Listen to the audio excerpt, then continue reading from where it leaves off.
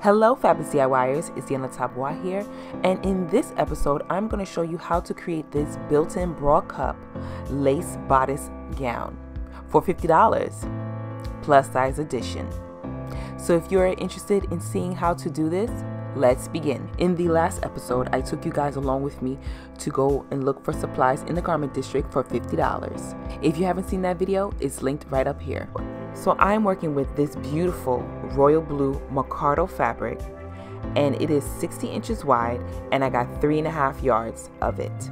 I'm also working with this beautiful embroidered sequin lace, and I got 1 yard of that. And this is foam. I'm going to be using this to create the bra cups. I'm not going to be needing a lot, so I'm going to use a little bit of this fabrication. I'm going to be using this flat firm boning, which is 1 inch wide, and I got 2 yards of it. Next, I have a invisible dress zipper, a pair of underwire to create my bra cups. I'm also going to be using this tape trim for underwire. When it's time for installation, I have about 1/2 yard of this. Lastly, I'm going to be using this fusible, which is medium weight, and this is going to be used for me to stiffen up the fabric when it's time. All the items in this video that is being used will be down in the description box. So this is the patterns that I'm going to be using to create the corset bra cup bodice. And these I have made in my previous video, draping it and also fitting it. You can watch those. I will link them in the video above here and in the description box for you to find them. So I made my corrections already, and this is what the pattern I'm going to be using to do the bodice. What I think I want to do here is add like maybe 1 inch or up to 1.5 inches at the hem of each bottom portion of the pattern, so that way I can have a longer bodice for more coverage.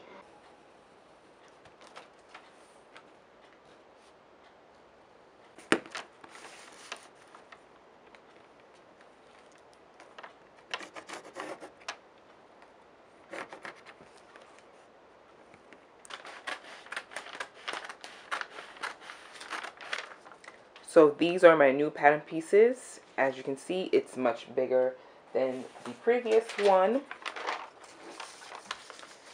It has 1 inch at the top here and at the inch at the bottom for the extension of the length. So what I'm going to do is I'm going to be creating 2 bodices, an under base, which is the lining, and an upper base, which will be the top of the bodice. So I want to do it separate because when it's time for me to connect it, it will be easier for me to connect than doing it all together at once. So I'm going to go ahead and cut this out, including my bra cup, which is going to be on foam. And I'm going to put it all together with my fusible and everything like that. So I'm going to show you exactly the pieces cut out when I'm done. So here's my fabric.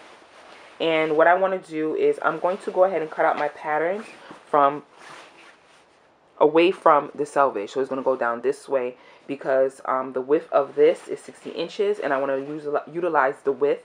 So I have to be very careful as to how I cut this fabric because I only have 3.5 yards and it has to be all utilized with lining included.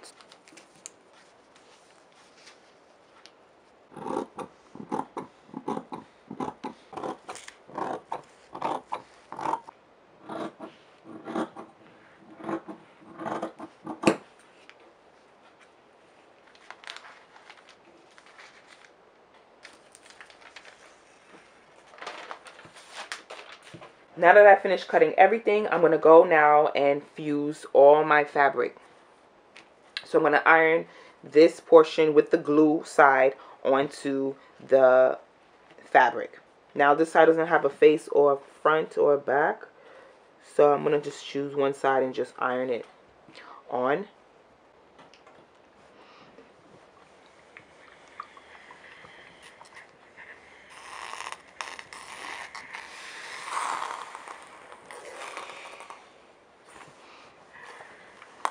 So I just finished fusing this, and this is going to give it the fabric more body and make it more heavier and stiff. so that way it can give me some support. So now I'm going to repeat the process for all other pieces. So here are the pieces fully fused to the fabric. So I'm going to put that to the side, and now I'm going to go ahead and cut away some seam allowance from the bra cup. So what I'm going to do is I'm going to take this,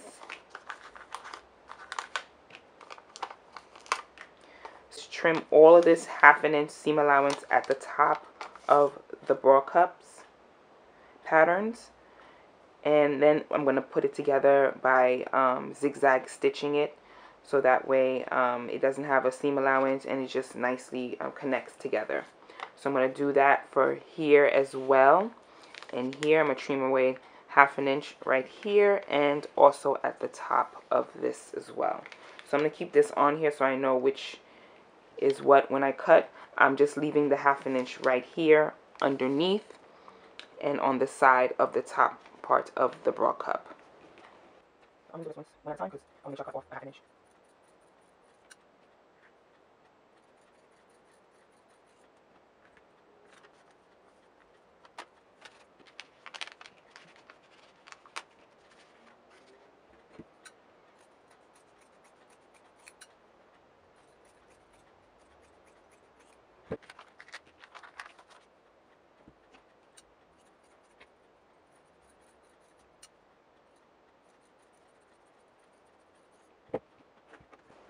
Alrighty, so this is the bra cups. They're all cut out now. I removed the seam allowance because it's going to create bulkage and we don't need the bulk.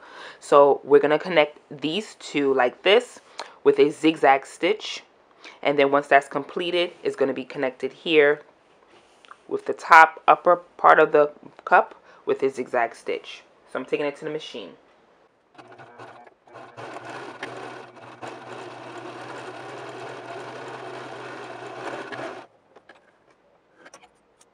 This is what I'm going to connect the top bottom part of the upper bra cup onto the bottom pieces.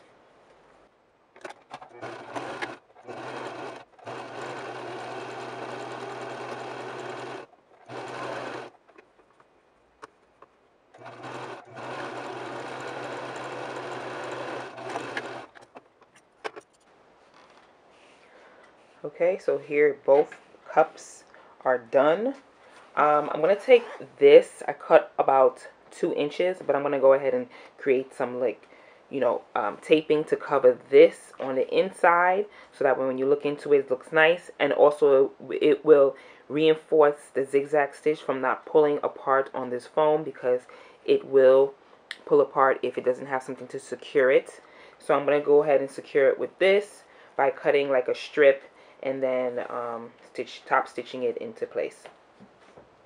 So here's the taping that I created, and I'm going to put it right here like that, and I'm going to put this one right over here just to seal that and make it nice.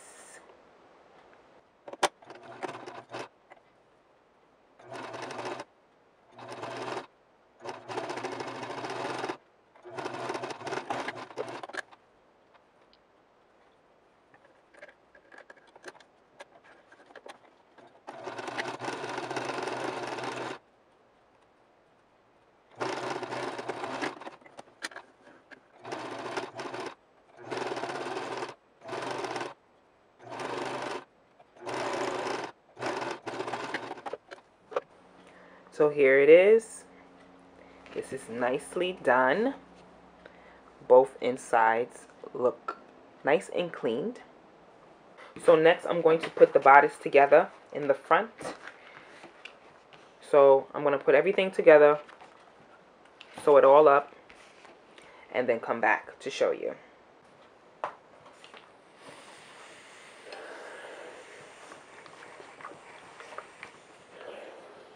Just finished sewing it, and it looks like this.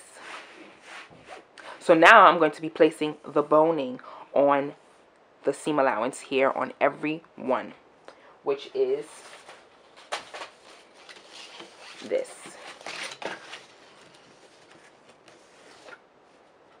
So this will give me the full coverage to cover this from here to here. I'm going to put masking tape at the edge so that way it doesn't rub against the fabric, and then I'm going to sew it down on the seams. So I'm going to do that for each and every seam of this. I picked up this tip by watching Tatiana Karorovitsky videos on how to make corsets. She has wonderful videos on how to make corsets and how to finish them and all that. So I came across one of her videos and I absolutely loved the tip that she gave about placing masking tape at the end of these type of bones. So you can go over there and check her videos out. I will link the video down in the description box. Now I'm going to stitch this down all the way around, and this will create a tunnel if I want to put a boning in there to really give it structure.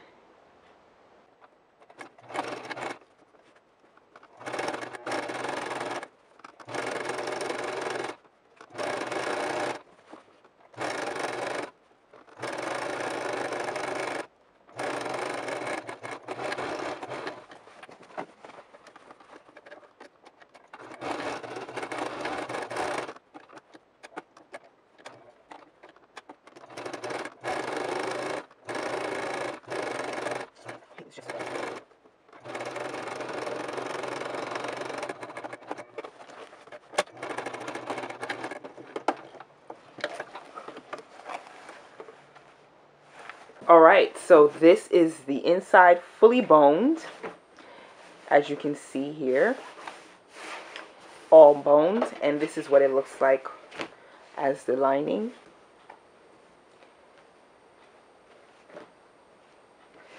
So now it's time to install the bra cups, and this is going to be installed this way. So what I'm going to do is I'm going to pin it right here.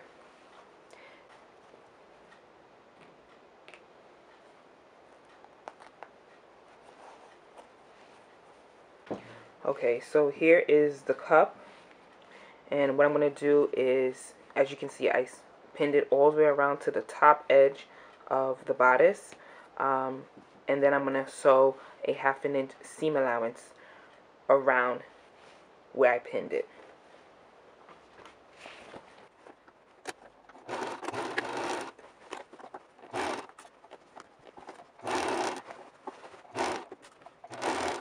Okay, so here is the bra cup stitched.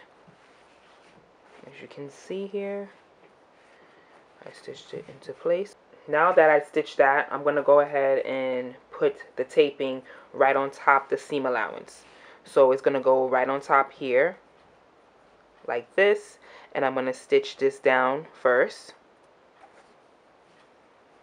around the bra cup on the stitch line, and then come back, trim this down, and then I'm going to go ahead and stitch the other side of the taping right onto the bodice.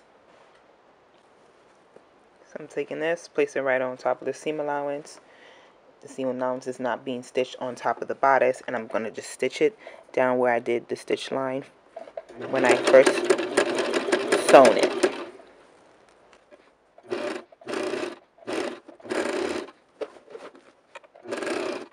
Okay, so now that I stitched down the taping for the underwire, all I have to do is trim this down just a bit past the taping, so that way I can fold this back and top stitch this right down onto the bodice.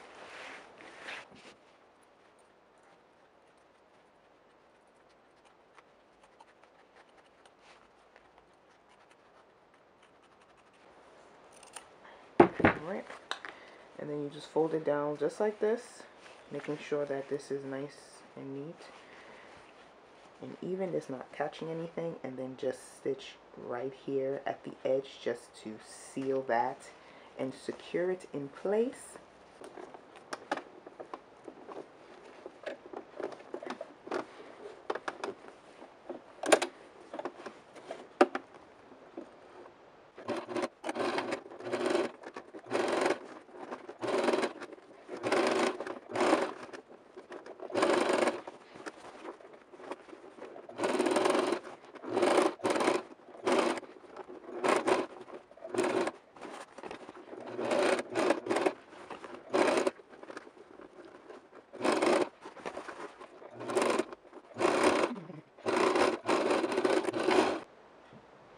And this is the bodice. This is the inside. I would be facing the body and touching the body. And then this is what it looks like on the inside. And it's nicely stitched. And this will be where the upper fabric will cover. Now with the underwire, I'm going to place it in the tubing of the tape like this. Feed it right through.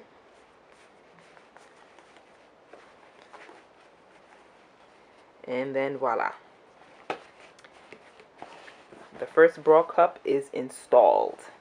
So now I'm going to go ahead and install the other one and come back to show you both pieces installed. So here is the bodice. I just finished installing the bra cup. So both bra cups are in. This is what the bodice looks like. And this is the lining. And this is what it looks like on the outside edge of it. So now I'm going to get ready to do the outside base and put everything together just like I did, but without the foam. I will not be doing the foam. I'm just going to be doing it in the self fabric with the lace. Okay, so here I cut out the lace. So what I'm going to do is just pin the lace to this to make sure it doesn't move.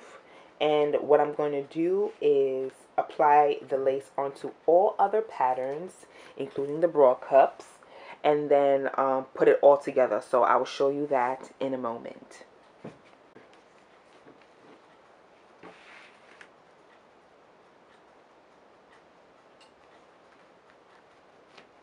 So now that I have the bodice put together, everything's looking good and sparkly. I'm going to go ahead and do the same thing like I did for the under bodice, the lining bodice. And I'm going to go ahead and stitch this right in here. So I'm going to pin it in here and stitch it all the way around, a 1/2 inch.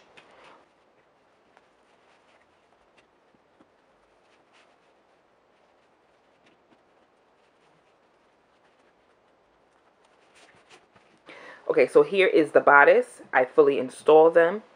Looks good so far. So now it's time for me to work onto the skirt. Here I am with my mother. She's going to basically try on the bodice with clothes on. She has a bra on as well. So it is fitting her exactly what it is. But I made the adjustments to fit it a little bit smaller. So what we're going to do is I'm going to be draping the skirt right onto her. So on the top edge, I'm going to fold it in 2 inches. Like this, and I want to have like a drapey. Yeah, can you hold it? That'd be awesome. So I'm gonna have it like a slit. You want a slit, right? You want a split? You can speak, mother. You can. My mother was being very shy.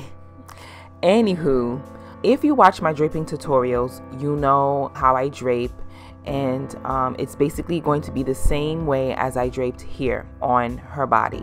She likes A-line skirts for her body, so I decided to go ahead and create a A-line shape design on her. This is basically, I'm just draping it as I always drape it onto my dress form, but this time I'm using a body, and this will be actually going to fit her because I'm actually draping her without going through the process of putting on paper and then making adjustments. So I'm just going to build it right onto her so it can save me a little bit of more time, which in the end it still was a lot of work. But all I'm doing is basically shaping it, and she can get to see right away exactly how it looks, and she can say whether she likes it this way or that way, and what else we can improve and not improve. So all I was doing was basically pleating it and adjusting the pleats as I want. We were trying to decide if I wanted to, or we wanted to have like a ruffle detail in the front, but since I don't have enough fabric, I don't think I could have pulled that off with the ruffle because I wanted to be a more full, voluptuous ruffle. And with the amount of fabric that I was working with, I don't think I could have pulled it off. So we end up not doing that, but she did request for a slit, and so I wanted to make it more asymmetrical. So here you just see me pleating it onto her. If anyone is trying to do this on a person yourself, You want to be very careful not to pin the person, because you know that can be very dangerous, and you know some people are looking for situations these days. So all I'm doing, as always, marking the places that I've made where I place the muslin to fit, and I'm just gonna go ahead and mark it and then trim away whatever we don't want and start shaping it to the desired fit that she liked.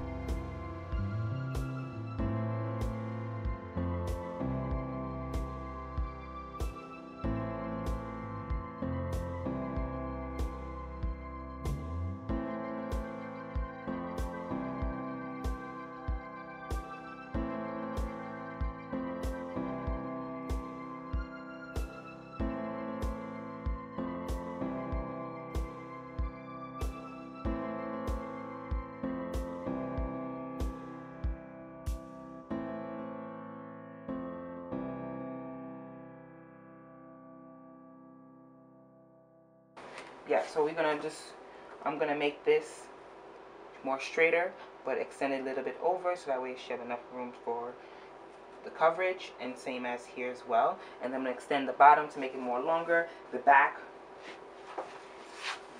is going to be a V back, sewn this way, and it's going to be connected down here. Hopefully I have enough fabric, because it has an extra train at the bottom, and it's going to be connected to the bodice as well. So this is it for now. We're going to transfer it onto fabric. Alright, and let me show the side. This is the side of the dress.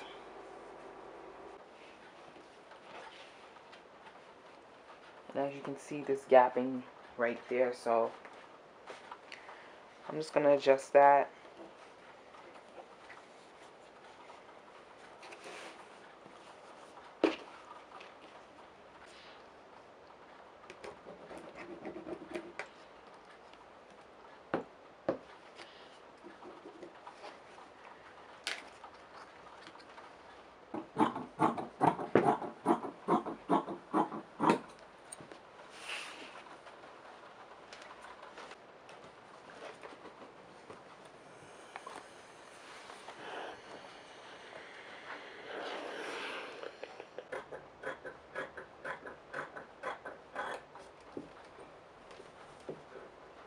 Just need a 1/2 inch here.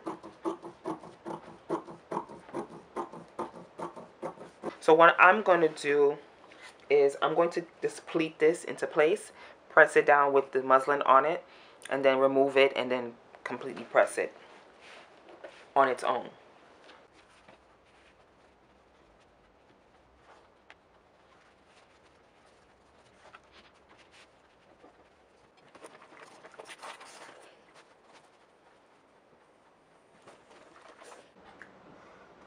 Alright, so this is the front of the skirt, fully pressed.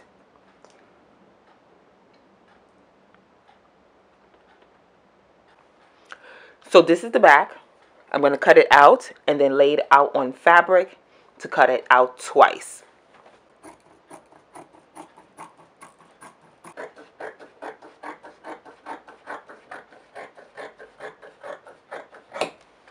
So the back is fully cut out. I'm going to take one piece of this and connect it at the side seam. Since this doesn't have lining, and I'm not going to line it because I don't have enough fabric, I'm just going to do a French seam, as always, my iconic go-to finisher. And if you don't know how to do a French seam, all you have to do is pin your seam allowance edge to edge, with the seam allowance showing, not on the inside. You're basically going to pin it on the outside of your garment. So I'm going to go ahead and do that. Then sew it down 1/4 inch. And then trim away 1/8 inch. And then turn it inside out. And then we're going to create a casing for that raw edge of the seam allowance and sew it 1/4 inch.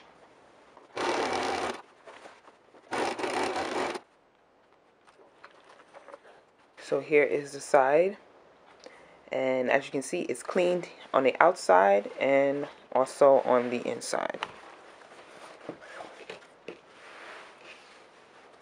So I'm going to repeat the same process for the other side seam.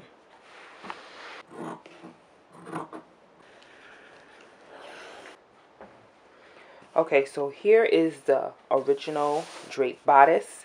As you can see, this is where I need to place the skirt. So what I'm going to do is place the skirt right onto the markings. Just slipping. So this has to go like this, right onto the side seam and downwards like here. And then for the back, this will go right here. But I have to also fold this inwards like that and sew it onto the bodice like this. So I'm gonna go ahead and do this right onto the actual bodice. So this is raw edged right here. So I'm going to fold that in. Okay, so let me flip that over. I stitched it inside onto the bodice, and then when you flip it, this is it. This is one side done. How I want to finish this, because this got to go somewhere. So I'm thinking I should just cut and then add a facing right here just to clean it up. So I'm going to put this right over here, stitch it, and then that will be flipped inside like this, and that will clean this edge. So here's the piece. Press it, then I'm going to stitch it right here onto the bodice. Here at the front, I just stitched it all the way over here. Later on, I will hand stitch it down so that way I know what position it is on the body. And this is what it looks like on the wrong side. So as you can see, you know, here's where the skirt is stitched onto the body. So now it's time to basically install the zipper towards the back. And here, since this is a detail now, okay, so this is the extra extension that I added to the center back of the skirt, because when I tilted it down on an angle, it didn't reach the center back because the bodice is much longer. So I just added this extension on both sides of the skirts, and it's going to be a design detail.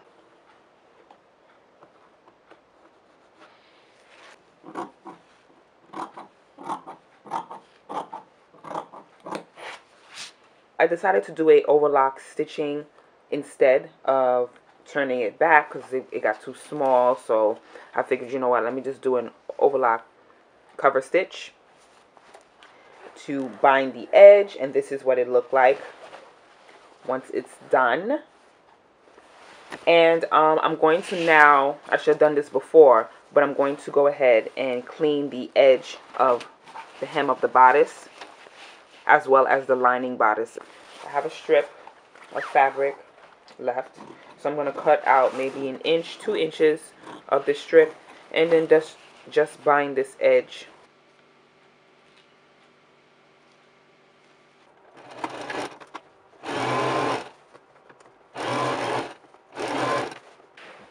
So here is the gown. The edge is all bind, and I also cleaned the edge of the lining, the underbase as well. So this is bind.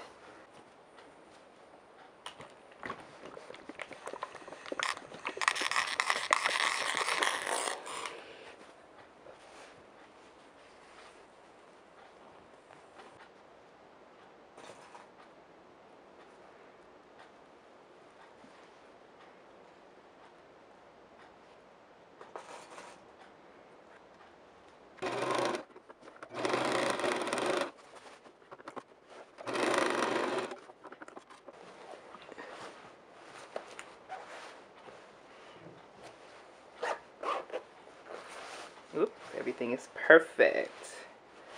Lined up really good. The bottom edge of this is open. I'm going to do is just stitch from here all the way down a 1/2 inch seam allowance. So right here in this point where the zipper ends, I'm going to sew all the way down the hem, the center back.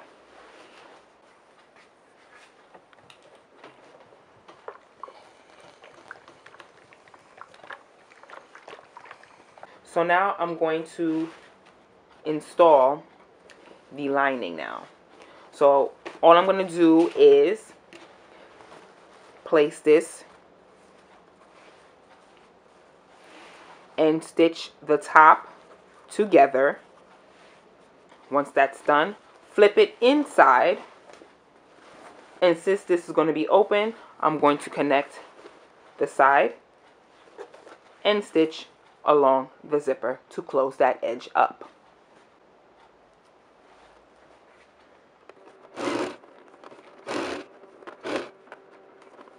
Alright, so here's the inside of the bodice.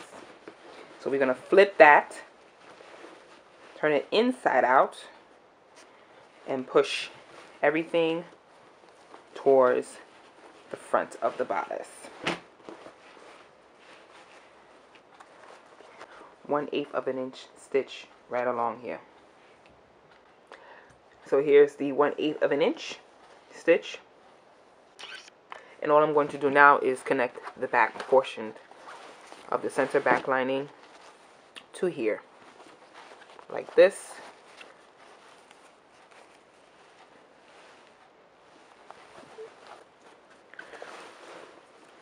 Whoops. Make sure. Flip this whole entire thing all over to the right side, and then I'm going to be pressing.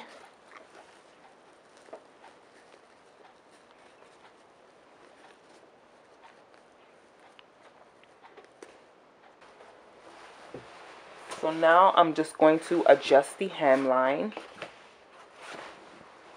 As you can see, as you can see, it's a little bit square, and I want it to be more round. The back is extra long, so I'm going to just go from the back and bring it just up just a little bit.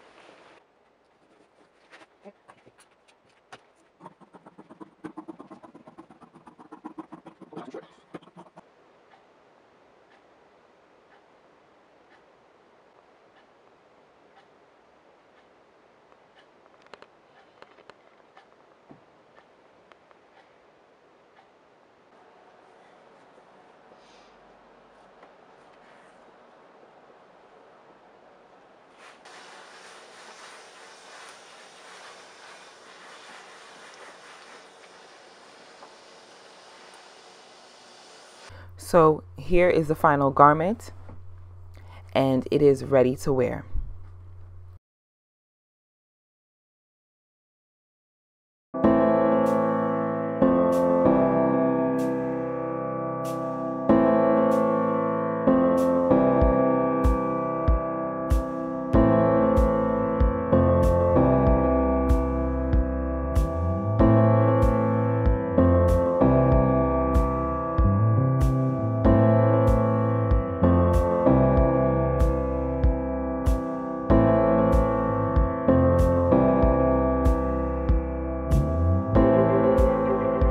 So this is my mother wearing the gown, and she absolutely loved it.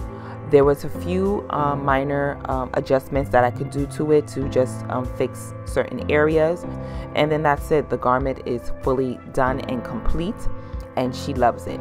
So I hope you enjoyed this tutorial, and let me know down in the comments your thoughts, and stay tuned because we're going to be doing the last grand finale of a $100 budget gown, and this will wrap up the budget gown series. So stay tuned for that. Don't forget to comment, like, and subscribe for more videos like this, and I will see you guys in the next video. Bye guys.